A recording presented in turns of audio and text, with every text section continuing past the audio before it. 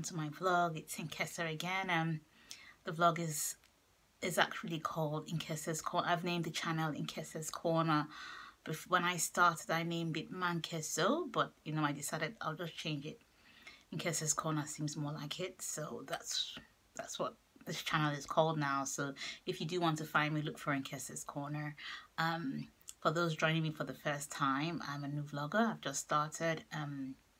And I've had 2 vlogs before now. This is the 3rd vlog, and I tend to discuss what's going on or what I feel the situation is happening around us, or what has happened to me. So this vlog is one of those vlogs that actually came from food of thought, where I was thinking, or where I have been in the past 2 or 3 days as a result of some news I heard. So I actually will put it this way, tell it to you as a story. The story of a child named Shawn, whom I knew personally. Of course, I've changed the name, you know, for privacy and legal reasons, so I have changed that name. Shawn is my son's friend, or used to be my son's friend. They grew up together in the same neighborhood. They went to secondary school together. And they were just a couple of young boys. Then my son is a lot older now. He's in university. A couple of young boys growing up together, just doing their thing. And I used to see them, you know, walk back from school, have a little laugh. And it was just young people being young people. And so I, you know, just used to ask, you know, just to make sure I know who he's hanging out with, or where he was at that stage of his life. I used to ask him questions, and he'd say, oh, that's my friend, this is my friend, that, or going to the park. So I always was on what my son was doing. So that was fine. So in regards to this other child called Shawn, he was my son's friend.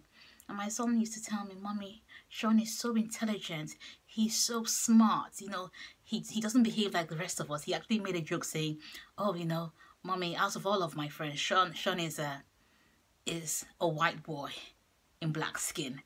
Because Shawn has a different attitude and outlook to life, and you know, he had a different perspective. But as they got older, things changed, I guess. Things changed, and Shawn started getting into arguments with the teacher, and the teacher, and he used to, you know, and then eventually he got excluded. Now, before he got excluded, he would sit near my son, and they would have a lot of banter in class. And the teacher said, you know what, X and Y, you need to sit apart. Anytime you sit together, you tend to chat a lot. And so they kind of started sitting apart in class. And, you know, even when he's tempted to go over to chat with my son, that Shawn is, he would say, you know what, I'm going to stay away from you because I don't want to distract you, and I want you to be able to focus and concentrate on the lesson or whatever the teacher is teaching us. And that was fine, you know. So it was okay. It was okay. So that way they kind of grew apart because they started sitting apart. There wasn't so much banter in between them anymore.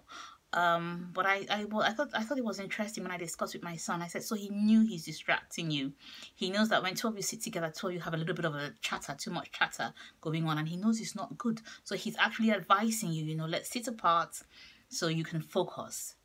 And so that was how they started growing apart. And then they grew as they started going through the years.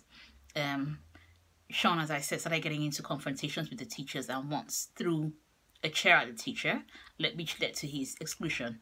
So he was excluded from school and had to go to another school.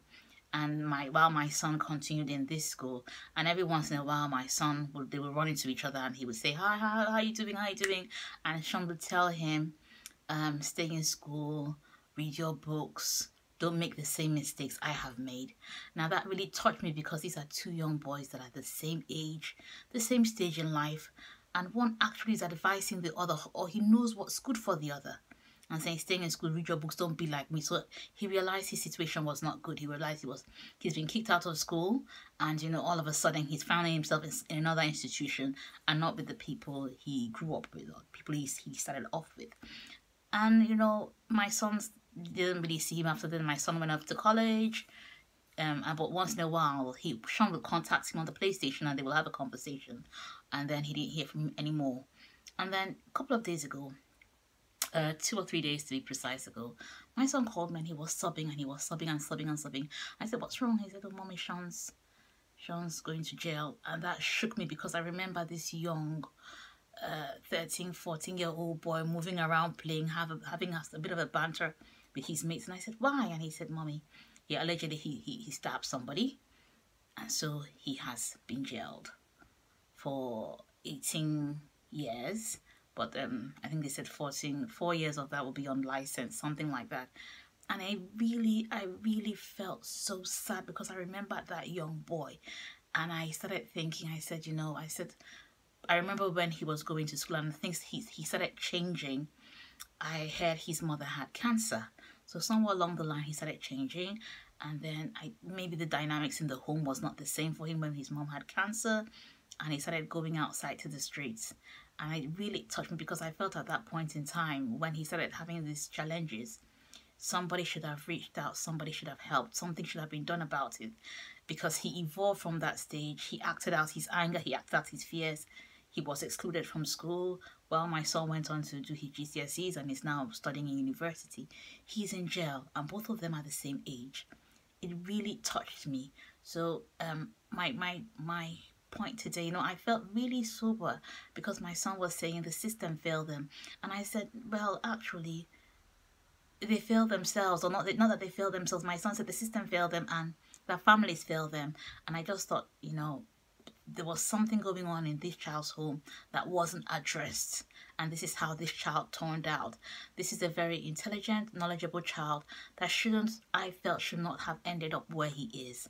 So he stabbed somebody. He's been jailed. He stabbed the person because he thought the person stole drugs from his gang. So he was already in a gang. So I felt so bad. He didn't have a family inside. So when you don't have a family inside, you look for a family outside. These children are looking for acceptance. They're looking for guidance. They're looking for where they can belong to. They're looking for, I'm trying not to crack up here. They're looking for a little bit of love. So my vlog today is about, it's reach out and touch. If you know a child in a bad situation or in a bad home, I've told my son, speak to the authorities. There are so many schemes out there because a lot of the problems start in the home. Before we blame the authorities, the problem starts in the home. We need to check our kids. We need to find out what they're doing. And when there are dynamics going on in the home that cannot be controlled, we need to look for help. Reach out and touch these children. So children starting on the same level playing, going to school together, it's the same, living in the same neighborhood. One ends up a lot worse than the other because circumstances and situations in their life changed. And all I'm saying today is it didn't have to be that way. I felt so sad, really, really super when I heard he's going to jail. I remember that young boy on the streets playing and, walking back from school and they're having a laugh. And also a very intelligent young boy at it because he knew it was wrong. He knew when to tell my son, no, focus on your studies. No, listen to the teacher. He knew it, but for some reason he couldn't apply it to himself. And that felt so sad. And so he joined the gang. He's selling drugs from them. He's being used and now he's ended up in jail. And I'm thinking of a young boy. At what age you're going to go in as a very young adolescent and you're going to come out as a man? Years wasted. Time taken away from your life. And I felt so sad. Maybe because I knew this child. I used to see him and I knew him. I felt so sad about it. And so all my message is about today is that if there's a young person around you, or it doesn't have to be around you, or somebody you know that knows somebody, at times it's good to ask them questions. At times it's good to reach out and touch, because it starts somewhere. These children don't just end up in the streets. It starts somewhere. They don't end up in jail. It starts somewhere. So they started somewhere, and this has been the child's journey. And it's been very sad for me that this child is now where he is at this stage in his life, while I'm rooting, for my son to get on, to graduate, to do this. And his colleague is sitting down in jail. Very sober, very sober. Please reflect about this. If you have a child, reach out. There's so many schemes in place, or that people that you can speak to. When these children start struggling, let's identify, let's do something about it. It's everybody's responsibility. Don't say it's not my child. Or don't say it's not mine. If you do know my relation, if you do know somebody, or you do notice a child has changed the behavior, ask questions. Doesn't hurt to ask questions. Let's find out why. Why are they where they are now? Because he's now where he is, and he's also got a victim because the gentleman he stabbed, luckily, hopefully, I think, survived. But there is a domino effect. It's not just the child being affected. There is an effect felt somewhere in society on somebody else's help who probably had nothing to do with this person's upbringing, problems, issues, nothing. So I'm going to stop there today. This is my story today. This is Shawn's story, because we've got a lot of Shawns out there in society, and these boys are just doing what they like because nobody's calling them to check them, or nobody cares about that well-being. Let's start asking questions. It's a neighbor's son. I know people are very, very protective of their privacy, but if you think something's going on wrong, ask questions, and let's stop this thing about lives getting out of control or just being disorderly. All right then, thank you very much for your time. I'm going to say bye now and see you on my next vlog. Cheers, bye.